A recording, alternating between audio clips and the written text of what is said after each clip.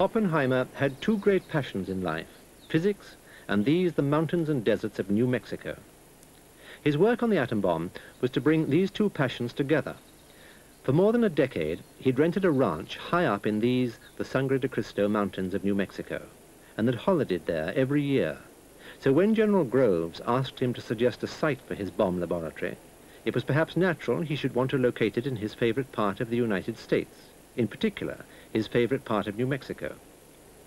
His exploring the area around his ranch had often brought him to an isolated plateau in a deep canyon of the Rio Grande. Atop this plateau was a boys' school, the Los Alamos Ranch School, whose log cabins were scattered amid cottonwood trees 8,500 feet above sea level. To Oppenheimer, it was a place to stir the imagination, a place to think and to work uninterrupted by city and other war cares, which is what he argued to the committee who traveled out to vet the site. The date of that trip was November 16, 1942. This cold afternoon with the boys and their masters out in their shorts playing ball in the fields with a light snowstorm going on. It was a rather striking scene, which I well remember. General Groves immediately said, "This is a suitable site." And the legal processes for acquiring it were initiated immediately. I think the very same day or the very next day. And construction started in December. Things moved very fast. So that was the beginning of Los Alamos. It was a dusty, ugly, austere settlement that emerged atop that isolated plateau in New Mexico. A composite of log cabins left over from the school and shoddy, temporary barrack-type buildings put up quickly by the army. But there was the compensation of some of the most breathtaking scenery the far west had to offer. Site Y, as Los Alamos was known to the military, was much smaller, of course, than the Manhattan Project's other secret cities. But like Oak Ridge and Hanford, its name didn't adorn any map or letterhead. Its address was simply Post Office Box 1663, Santa Fe, an address that appeared on numerous birth certificates, too, as the young wives of the scientists took advantage of the free health services and the population soared. Oppenheimer's team began arriving in the spring of 1943. It was an impressive one, eventually 5,000 strong. The best possible nuclear scientists the Allies could muster. As General Groves was later to say, not necessarily in jest, "Here we assemble the greatest bunch of prima donnas ever seen in one place." Intellectually, it was something out of this world. I mean, you had there the best brains in the world to talk to discuss any matters. You sat down for lunch, and the chances were that half a dozen Nobel Prize winners will sit at the same table. There were fabulous possibilities for work. Anything we wanted had double X priority. There was a little annoyances from censorship and so forth, and checking in at gates and all kinds of things. But it was understandable that such a thing had to go. In fact, most of the complaints was that the security was rather lax in places. There would be big holes in the outside fence that a man could walk through standing up. And I used to enjoy going out through the gate, coming in through the fence hole, and going out through the gate again and in through the fence hole until the poor sergeant at the gate would gradually realize that this guy's come out of the place 4 times without going in once, and then kind of arrest me, sort of. It was a place where very many friendships were made, and you could occasionally get some friction arising. Perhaps the trouble that came many years later over the Oppenheimer affair goes back to personal relationships developed at that time. Almost all the papers which we had, documents, were classified, were top secret. Therefore, we were told they must be kept in special safes, so special cabinets, that had to be locked up. Of course, scientists used to forget about locking up, and anybody could go around afterwards and see what the other colleague has been doing. So they provided us with other types of safes, which had a combination lock. You don't need any key at all because you used to lose the keys, and just have to put on a number, combination number for 3 digits to open it. Of course, what did scientists do to try to remember this number? They had to use some number which was on their mind. And as it turned out afterwards, that about 3/4 of all the safes had the same combination, 235. This is uranium 235, which we've been working. So Bangor security again. In September 1944, the first of Hanford's 3 reactors went critical. But barely 6 hours later, it stopped and was not in operation again until the end of the year. Meantime, the second reactor had begun working, and by February 1945, the third one was operating too. In that same month, the first small sample of plutonium reached Los Alamos from Hanford. Thereafter, it came in twice a week, making the long road journey to New Mexico in a heavily guarded ambulance. It was not until March 1945 that Oak Ridge began offering any U-235. But what of the Germans? When the great Danish nuclear scientist Niels Bohr escaped to England in late 1943, he confirmed earlier intelligence reports that they too were definitely working on an atom bomb. The thought that the Germans might be ahead of us in this project was a terribly frightening possibility. We tried by sort of private enterprise to see what picture we could get from published information from the German scientific literature, from lecture lists of people lecturing in physics in German universities and so on. And we came to the conclusion, which turned out to be right, that there was probably some work going on, and we could pinpoint the names of a few people who were likely to be connected with that, but no major effort, no general movement of all physicists away from universities to special projects, as was the case here and in the United States. So there was a small-scale effort on, but not a big one. And this later turned out to be right. But we were afraid of relying on that information. Alarm struck the scientific teams when it was learned that the Germans had suddenly trebled their heavy water requirements from the Norwegian plant. Something clearly was up and had to be stopped. An early commando attack on the plant failed, but a later one in 1943 partly succeeded, and thereafter Allied planes regularly pounded the place, such that when the Germans realized they had little hope of continuing production there, they ordered the entire stock of heavy water to be shipped to Germany. But Norwegian saboteurs made sure it never reached its destination.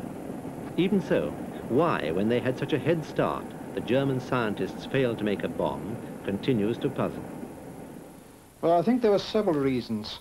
One is that some of them undoubtedly didn't want to help the Nazis develop a frightful weapon like that. Others were perhaps willing to do so, but were very scared of what might happen to them if they failed, so they preferred not to start. Then there were some who were quite keen to try, but they soon started squabbling among each other as to who was doing what, and as a result, facilities were badly divided between them and efforts were duplicated. But at the time, the Allied bomb scientists at Los Alamos didn't know of the Germans' problems. They had enough of their own. The big technical problem is rapid assembly. One has fissional material which, if put together in a supercritical mass, will undergo a chain reaction and explode, while if it's separated, it will not. The problem is to have a separated mass of material and move it rapidly together into the supercritical configuration so that it will go off. The ideas of doing it by banging it together with high explosive, the simple-minded way of doing it wasn't working. The explosive interacted with itself, and you may squeeze in one place, but it shot out somewhere else. So there was this mechanical problem, and this simple, obvious way to do this is by shooting pieces of material out of a gun so that they come together at the speed of a projectile. And that was the initial mode of assembly which was worked on. The other mode, which turned out in the end to be much more successful, was the implosion method, where the high explosive pushes the material in by the direct action of the high explosive without going through the interposition of a gun barrel and all this machinery. The suggestion to make a new way of doing it with high explosive was not received very very excitedly at first, but it gradually gained ground. In the meantime, despair reigned, I would say, for the next year. But this work was done in increasing amounts on this other way of doing it, and it gradually caused encouragement. I would describe the situation as a gradual and very slowly rising optimism, and even at the very end, we weren't sure. You could only find out if you were doing this assembly by firing it. It's no easy matter to look inside a very powerful explosion and see if you put things together right. It had been realized early on that a test firing would be necessary, and Oppenheimer had long selected a possible firing site here in the southern part of New Mexico, some 300 miles from Los Alamos, the desert area known appropriately enough as Jornada del Muerto, Journey of Death, a grim, arid wasteland that had got its name from the countless Spanish pioneers who had perished crossing it. Throughout 1944 and early 1945, preparations went on for Project Trinity, as Oppenheimer chose to call the first test firing of an atom bomb. It meant the building of new roads across the desert, of bunkers to house the testing equipment, above all, the erection of a 100-foot steel tower from which the weapon would be exploded. The temperature of that explosion was expected to be the hottest the world had ever known, but the 90 degrees heat of the New Mexico desert was bad enough for the men working there. The success of the firing was in such doubt that many wondered whether it was worth wasting the precious plutonium, and so it was decided at first to contain the explosion in this massive steel chamber, inevitably nicknamed Jumbo. 25 feet long, 12 feet in diameter, its walls were 14 inches thick and it weighed well over 200 tons.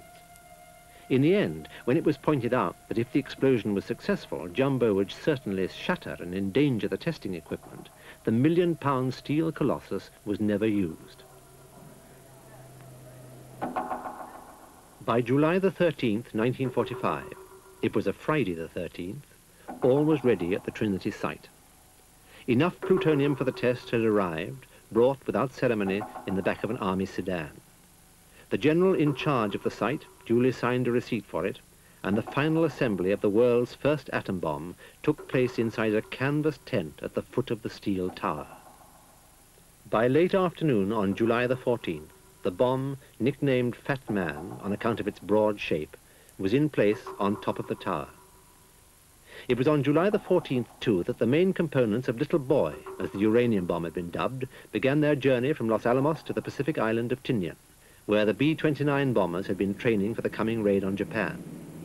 There was still barely enough U-235 for one bomb, and because its gun-exploding mechanism was simpler than the implosion idea of the plutonium bomb, a test firing was thought a luxury. All day Sunday, July the 15th, the weather was bad at Jornada del Muerto.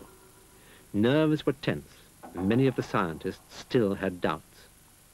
I thought maybe nature is cleverer than we, and that something is going to go a little more complicated than we thought, and it would fizzle out a little bit or something like that. We people who were supposed to have made contributions to the operation were taken there in 3 buses. We left, it's about 300 miles from here. We left in the early afternoon.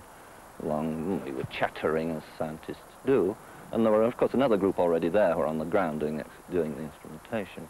And I remember it as a jolly, carefree people going to see the end of it all. And then it happened. It was in the early dawn.